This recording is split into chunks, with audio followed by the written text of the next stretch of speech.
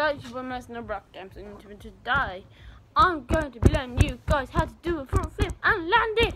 So yeah, let go. So when you go to the front flip, you need to jump high, a height that you're comfortable with, but it still has to be like high. Like try and put your head over. If you got a net on trampoline, try and put your head over that, and then high. Put this height. So yeah, you're about that height now. Stop jumping and look at this. You need to, when you do the back flip, you put your arms up and then you flick back. Front flip, you jump high, arms in the air, and you tuck like this. So then you go flying forward. People say you tuck like this, but you don't actually tuck like this, legs separated. So I'll give you an example.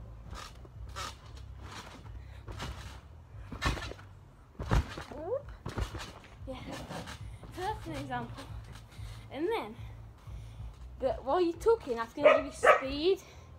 And when you're jumping high, that's going to give you height. So you like there's a better chance of you landing it. So that if that makes sense to you guys, then this is what you need to do.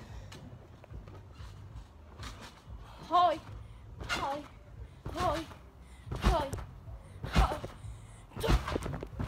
So yeah, if you guys can do that, then you're perfectly ready to do a backflip and land it, because that's so easy.